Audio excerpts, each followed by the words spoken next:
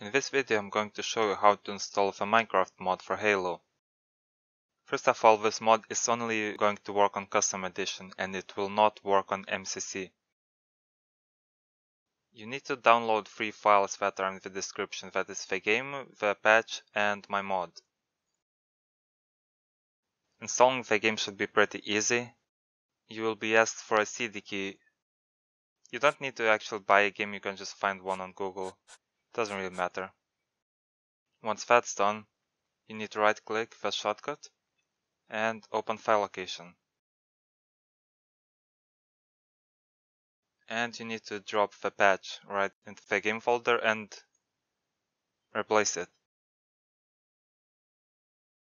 Then open up my mod and just drop all of these files to the same game location. After that, the mod should work. However, if you want to be able to change your player skin to one of these presets, you need to go to Documents, My Games, Halo CE, Camera, Lua, Global. If you don't have this folder, you need to start up the game at least once. And just drop the Minecraft skins.lua to this folder. Once that's done, open it up with Notepad and change the skin number to one of the skins.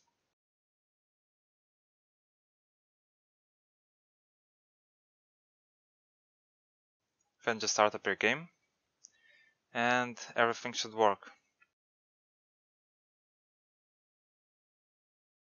Now I would recommend you to add a console. To do that, right click, go to Properties and add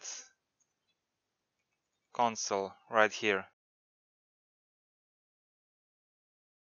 Once that's done, open up the game.